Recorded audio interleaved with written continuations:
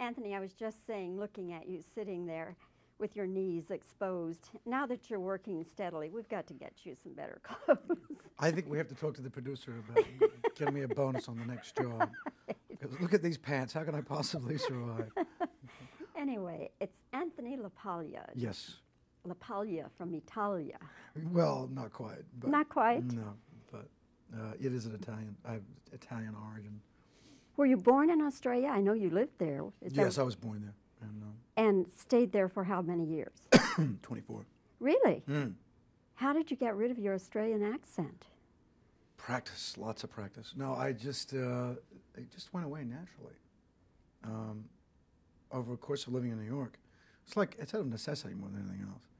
You get into a cab and you say, take me up to 78th and Broadway. They don't have a clue what you're talking about. So they take you on a guided tour of the city instead. So like $30 later, it's like a $5 cab ride. I actually just decided very early that this is where I was going to stay, and I was going to live here. I love it here. I had like an instant love affair with New York, and figured that if you're going to live in a country, then you should integrate. Were you an actor before you came here? No. But you came to be an actor, or? Half and half. I mean, I came to check it out.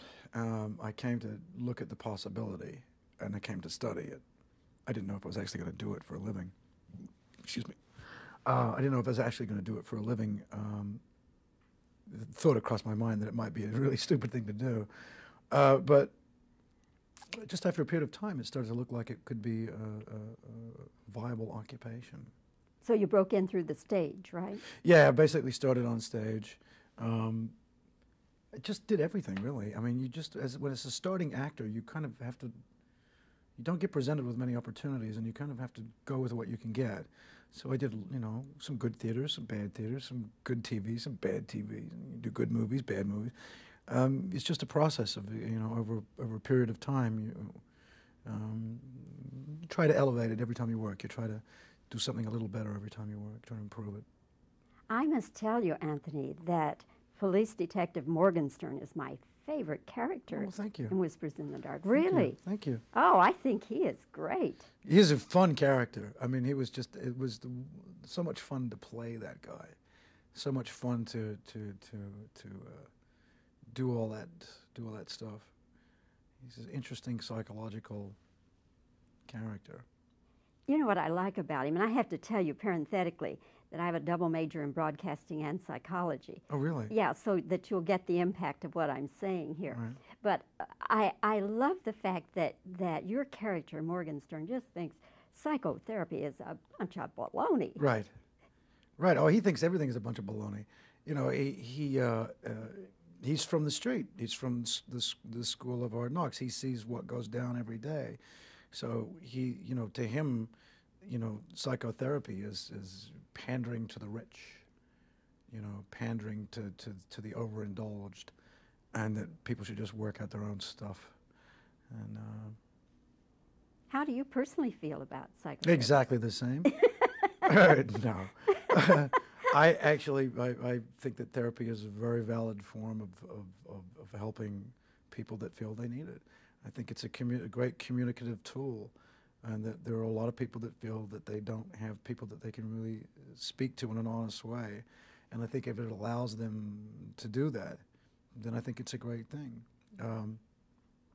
By the same token, I can understand why people think that it's a lot of horse duty. It's because it's like everything. There's some of it is horse duty, and some of it is legitimate. But everything in life is like that. You can look at every single occupation in the world. There's good, there's bad. Have you ever been to a therapist? No, never. I probably need to go to one, but I've so far have managed to avoid it. And I say avoid it, but I've never really felt the need. I just kind of know I'm nuts, and that's okay. So. You seem pretty rational to me. Yeah, right here, right now, because I'm on like public television, So of course I could be normal, but you should see me in my own home. What do you do that's kind of nuts? What do I do that's nuts? It's nuts in a different way. I'm just kind of like a very not there person. I disappear. I go away. I just vanish. And And physically or just emotionally? everything. I mean, it's very bad for relationships because you're in the middle of a relationship and you like disappear for like a week and don't call and don't. I mean, I'm like that. I'm kind of like, I'm a very impulsive person, and if I get something in my head about something I want to do, I'll just go and do it. It doesn't really matter what the consequences are or what the. I don't really care. But don't they put out a missing persons on you or something? No, not really. I mean, people that know me now just kind of go, "Hey, he's gone. He'll come back. Don't worry about it." You know, he'll disappear, but he'll be back soon. And I usually do end up coming back. You kind of get it together and come back. Yeah, yeah. I'm just not. I'm not considered the most reliable person that ever lived. So, and that's I've been called nuts because of that, and because of just stuff just stuff I like to do. I'll pick anything. I'll go like to the middle of the desert or something just because I want to see it. Whatever. But you just. Well, I feel very honored that you stayed through this interview, Anthony. He just disappears. I'm glad you didn't get up and disappear in the middle of it. Anyway, I've enjoyed talking with you a lot. Well, thank you. You're really fun. Thank you. And congratulations on your performance in Whispers in the Dark. Thank you very much. I hope the picture does well for you. And thanks for talking with us on Cinema Showcase. My pleasure. You're great. Thank you.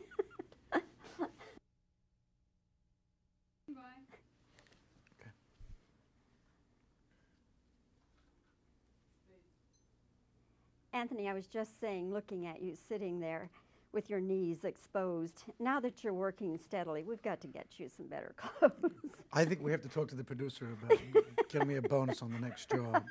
Because look at these pants. How can I possibly survive? Anyway, it's Anthony Paglia. Yes. Paglia from Italia. Well, not quite. But Not quite? No, but it is an Italian. I have Italian origin. Were you born in Australia? I know you lived there. Yes, I was born there. And stayed there for how many years? 24. Really? Mm. How did you get rid of your Australian accent? Practice, lots of practice. No, it just went away naturally. Over the course of living in New York, it's out of necessity more than anything else. You get into a cab and you say, take me up to 78th and Broadway. They don't have a clue what you're talking about. So they take you on a guided tour of the city instead. So like $30 later, it's like a $5 cab ride. I actually just decided very early that this is where I was going to stay, and I was going to live here. I love it here. I had like an instant love affair with New York, and figured that if you're going to live in a country, then you should integrate. Were you an actor before you came here? No. But you came to be an actor, or? Half and half. I mean, I came to check it out. I came to look at the possibility, and I came to study it. I didn't know if I was actually going to do it for a living. Excuse me. I didn't know if I was actually going to do it for a living. The thought crossed my mind that it might be a really stupid thing to do. But just after a period of time, it started to look like it could be a viable occupation. So you broke in through the stage, right? Yeah, I basically started on stage. I just did everything, really. I mean, when it's a starting actor, you kind of have to, you don't get presented with many opportunities, and you kind of have to go with what you can get. So I did, some good theaters, some bad theaters, some good TV, some bad TV. You do good movies, bad movies. It's just a process of, over a period of time. You try to elevate it every time you work. You try to do something a little better every time you work, try to improve it. I must tell you, Anthony, that Police Detective Morgenstern is my favorite character. Oh, thank you. In Whispers in the Dark. Really? Thank you. Oh, I think he is great. He's a fun character. I mean, it was so much fun to play that guy. So much fun to do all that stuff. He's an interesting psychological character. You know what I like about him, and I have to tell you parenthetically that I have a double major in broadcasting and psychology. Oh, really? Yeah, so that you'll get the impact of what I'm saying here. Right. But I love the fact that your character, Morgenstern, just thinks psychotherapy is a bunch of baloney. Right. Right. Oh, he thinks everything is a bunch of baloney. He's from the street. He's from the School of Hard Knocks. He sees what goes down every day.